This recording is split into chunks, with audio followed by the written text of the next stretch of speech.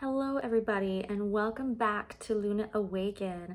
My name is Lynn Lewis and this is the final video in my All About Witches series. For those of you who have been following, thank you so much for being a part of this learning experience with me. It was extremely intriguing and fun to do all the research and create these videos for all of you. And for those of you who haven't seen the videos, feel free to check out the playlist I've created. If not all the videos, feel free to check out a couple of the witches that sound intriguing to you.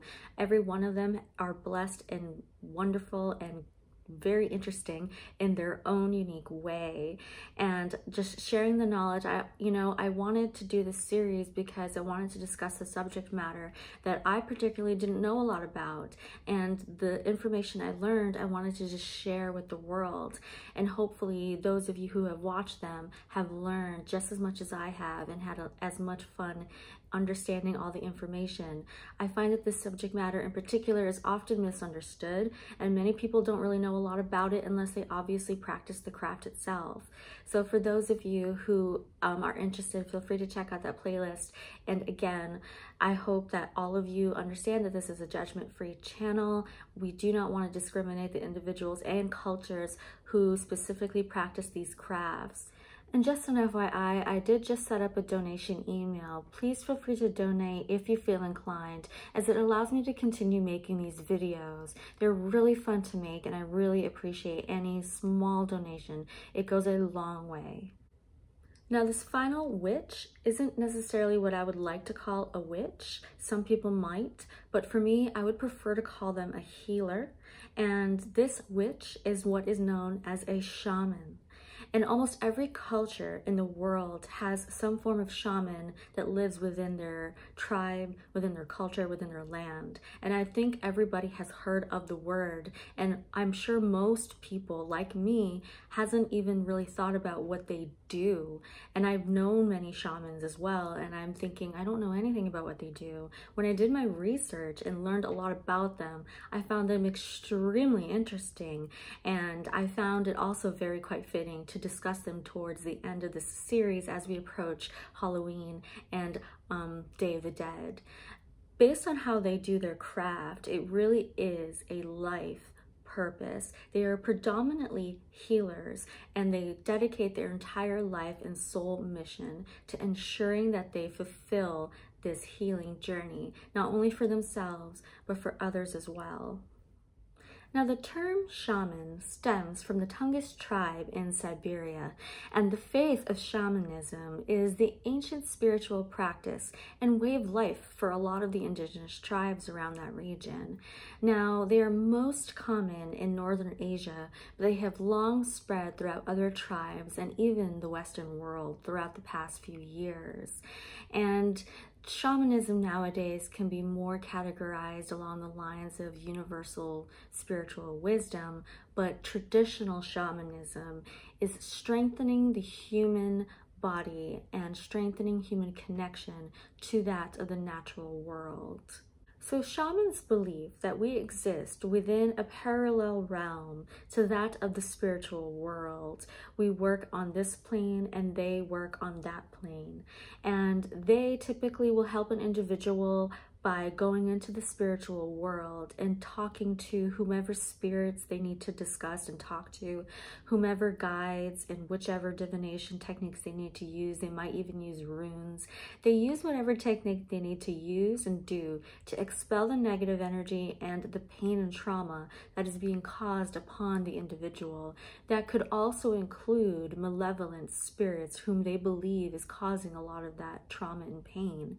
So they believe in good and bad spirits, this world and the other world or spiritual world, and eventually removing all that negativity to help heal the individual. So an individual who wants to become a shaman, there's a few different ways that they can do it. In some tribes, a shaman is elected by the tribe. They're usually studying under the current shaman, and then they eventually take over. But all shamans typically have to undergo what is known as a rite of passage. They're known as the wounded healer archetype because they literally have to be almost at a near-death state or severely ill in order to undergo this rite of passage.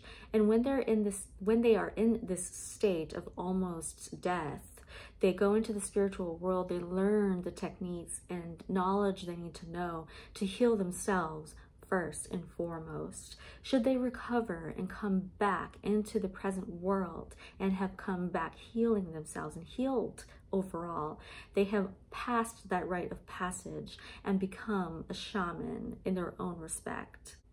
So there are a few different ways that a shaman will work their craft, or what I would like to call how their healing process works. The first initial thing that they may do is go into a trance-like state and work with what we like to call, or what they like to call, the darkness. They're working in this darkness to help the individual in their healing process. Now, they might work with benevolent and malevolent spirits, as I mentioned earlier, but I actually listened to a shaman discuss how nothing is particularly malevolent, and a lot of the reasons why people cannot do the shaman craft is because dealing with these extremely dark entities can be extremely jarring and, of course, fearful. And a shaman will work with this darkness, and they firmly believe that malevolent spirits aren't really malevolent. They're just extremely low vibrational energies that ultimately need to be pulled forward, unattached, detached from the individual, or cleansed and healed entirely, because everything is made up of energy, and a malevolent spirit is just extremely negative energy. And so working in this darkness, they help the individual come back to life, fully healed and cleansed.